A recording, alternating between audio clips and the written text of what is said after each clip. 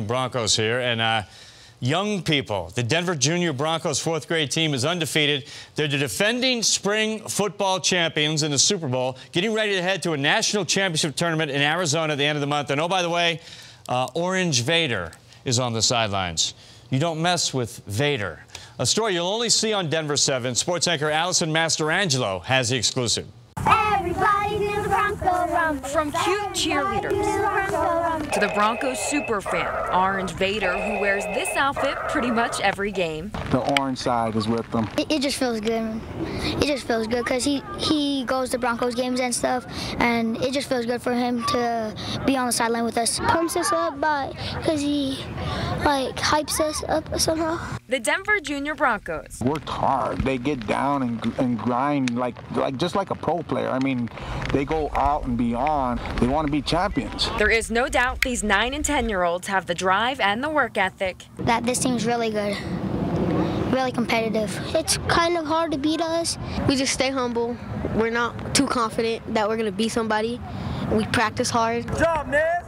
While this orange and blue team dominates on the field, put up 257 points on offense and only allowed 20 in 6 games. This program does more than just teach the kids about football. Yeah, off the streets and just helping them not make the same mistakes I made, you know what I mean? That's why I'm out here, you know, just try to help these guys progress. And I always tell them, the way you could repay me is I want to see you guys playing Saturday night in the Pac-12 late game, D1 college, and for me to be like, dang, I helped plant that seed.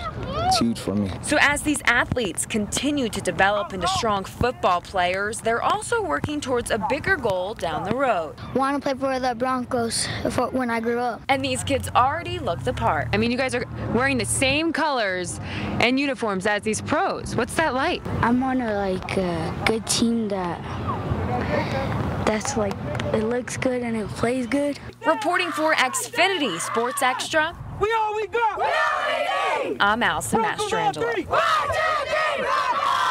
Broncos! That Vader guy scares me. No, actually, James Chavez, great guy, has a foundation for the kids. And as we said, Broncos going to the National Youth Championship Bowl Series in Tempe, Arizona. That's May 26th, 28th. Now, some of the players and their families need a little help making the trip financially. If you would like to help out, go to thedenverchannel.com. We've got a link posted up there.